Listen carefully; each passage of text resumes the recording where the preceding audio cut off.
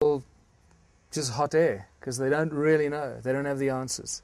They're just stabbing at this, taking wild guesses. But if you really ask them, who are we, where we come from, it normally gets stuck between the argument of evolution. When were we started on this earth? Well, you've got to ask yourself a number of questions. You've got to ask yourself, where can we look for answers? Where can we look for clues?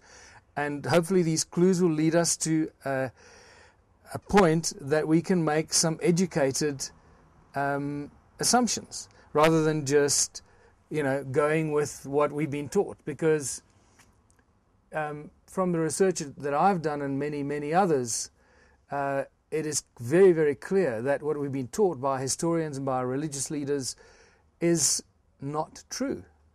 And it often comes as a shock to everybody, but you must remember that history is written by the victors. And in my recent research of the leading up to the Second World War, I've come up with some incredible arguments that actually prove and show that most vividly in very recent times as to how we've been deceived about the events of the Second World War. But that's a debate for another time. But that's just a very good example of how history books are written by the victors. Now imagine if we can be deceived so badly in very recent times, how we could have been deceived for thousands of years as a species on this planet. Because first of all, you've got to ask yourself, where did mankind suddenly appear from on this planet about 250 or 300,000 years ago? Because Homo sapiens can be traced back genetically through the mitochondrial DNA and chromosomal atom. Scientists and geneticists have measured and calculated that the first Homo sapien walked the earth around 300,000 years ago, anything between 180 and 350,000 years ago. So the most common figure used is 250,000 years, that we suddenly popped up out of nowhere, and here we are. And we haven't changed that much. We're not that different from the first Homo sapiens. So what happened? How did that sudden change happen? And that does two things. It provides a very strong argument for creationists, because they say, you see, man was created, suddenly appeared 250,000 years ago. And then they start throwing all the religious stuff at you.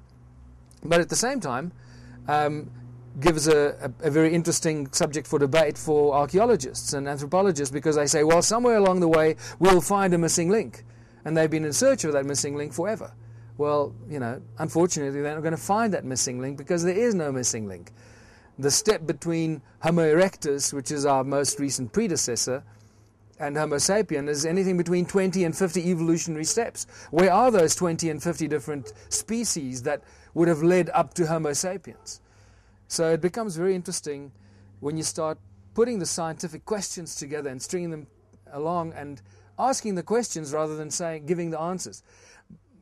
All you have to do is ask the questions, and you realize that the answers are not that simple. They become far more interesting and convoluted than you could have ever possibly imagined. And then you suddenly start this wonderful roller coaster ride in the research process, and you realize that everything we've been taught is a lie. You've got to basically start from scratch. Why do we teach the children that the Egyptians built the pyramids when we don't actually know? Why do we rather tell our children, well, we don't know who built the pyramids, and leave their minds uncluttered and leave them open? So when they get to the age of 25 or 35 or 45 or 65, and suddenly you throw a curveball at them and say, well, we don't know who built the pyramids, now suddenly you've got to undo 20 or 30, a lifetime of... Why do you say that we don't know?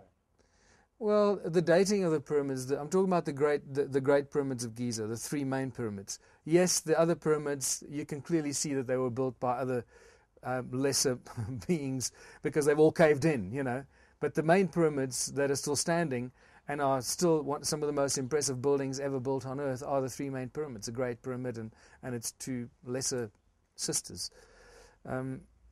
But there are many arguments that you can throw at that, and their dating process is aligning it with the stars from various, from previous epochs and so forth. But that's just one tiny little argument.